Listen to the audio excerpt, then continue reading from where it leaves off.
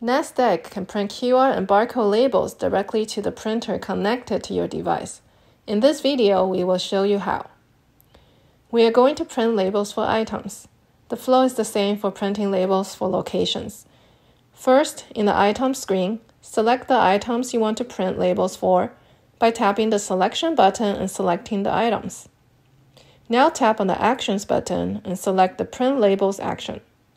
Here in the Print Labels screen is where you can choose the media to print on, the label you want to print, and the number of copies to print. Let's go to Print Size to select the media to print on.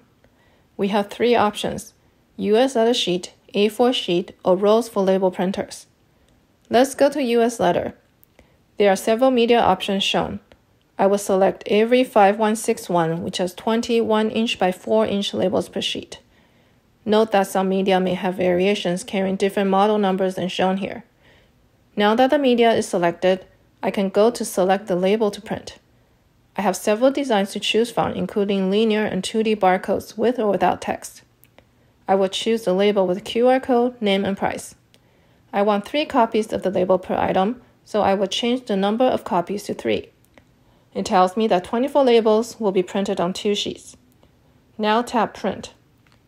Nasdaq is preparing sheets of labels for the printer. Go to select the printer in Print options. I'm on an iPhone which is connected to the Canon printer via AirPrint over Wi-Fi. I will choose that. Now tap Print to print the sheet. Here it is, a beautiful sheet of retail labels that we can attach to our display shelves. Let's go to Print Size again, and this time we will select the roll type media for the label printer. Both continuous rolls and precut rolls are available. We will select the Brother DK2246 4.07 inch continuous roll. This time I will choose to print the UPC barcode with the name of the item. I just want 1 copy for each item, so I will leave the number of copies at 1.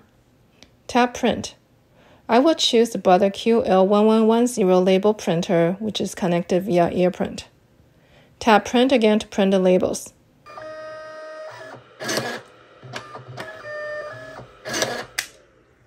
Here they are. There you have it, printing QR and barcode labels in Nasdaq directly to the printer from your device.